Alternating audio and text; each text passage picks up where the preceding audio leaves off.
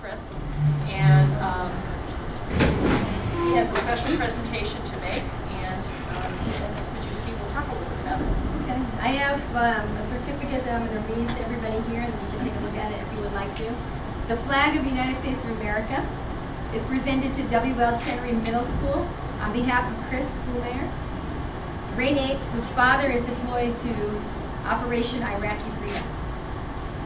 This certifies that the accompanying flag was flown over the headquarters of the multinational court, Iraq, in your honor during Operation Iraqi Freedom. So this flag was flown for the middle school in Iraq with Chris's dad. So it's a pretty big honor. He's going to present it to our school. You guys are here to witness that.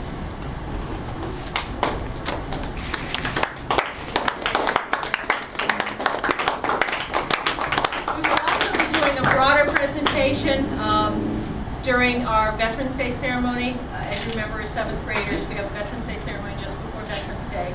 And we will be, again, thanking Chris and his mother and father for presenting this to the school. I think it'll be very meaningful to do it during that venue as well, but we wanted to do it now and make sure that his advisory group and his social studies teacher were aware that we have this.